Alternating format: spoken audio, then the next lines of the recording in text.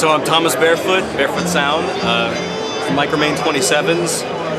The design is essentially a near-field with integrated subwoofers. It's a three-way system. It translates like a near-field. So essentially you have your typical near-field type of speaker with mid-basses and tweeters.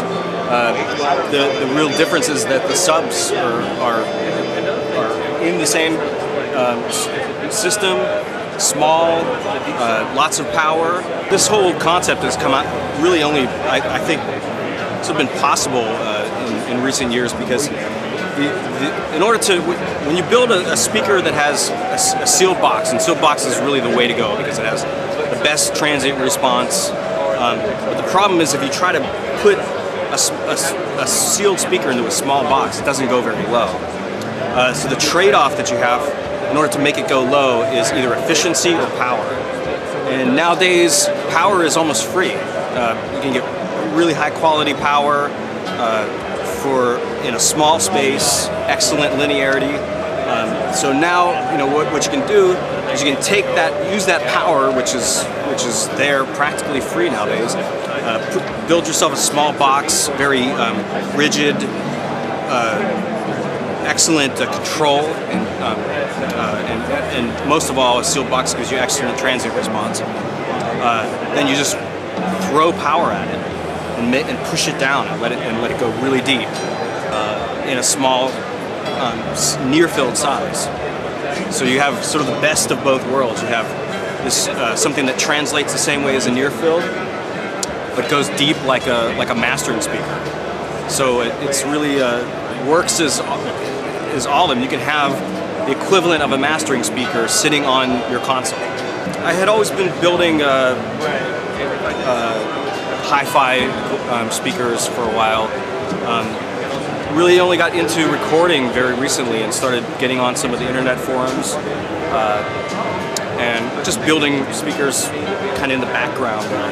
And through a lot of conversations online and sort of synthesizing what people were saying, this sort of thing didn't really exist before, and I could just sort of sense that people were looking for something almost like a Swiss Army knife approach to a monitor, something that could do it all. They don't have an extra 10 grand to have these huge monitors sitting up in their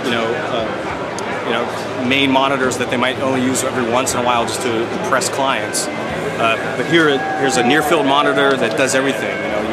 It's your daily workhorse, translates perfectly, but then when your clients come in and you want to turn up the volume, and it just keeps going and going and going with plenty of power to spare. So 500 watts in the subs, that's what I was talking about, throwing lots of power at it. 250 watts in the mid-bass and 100 watts in the tweeters. Those are the MicroMain 12s. These are the prototypes. Not quite yet. The original speaker that I designed was the MicroMain 12, and that was the one that really sort of brought this whole concept of mixing a near-field monitor with a main monitor and a mastering monitor. And so now they've been redesigned to actually take some of the design technology that had developed for the MicroMain 27, dual opposing subs. That sort of thing, but just sort of taking it to the nth degree. So for people who just want absolutely no-holds barred performance and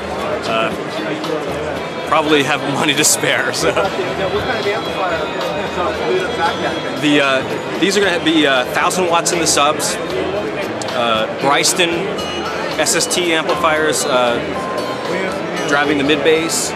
And all the tweeter amplifiers I design and build. So because you have subs on the sides, there's the obvious challenge that if you want to put the speakers on you want to mount the speakers on their sides, that you can't have the sub obviously sitting on the ground. So we basically just design these sort of legs that you can bolt onto the side of the cabinet and turn the speaker over on the side.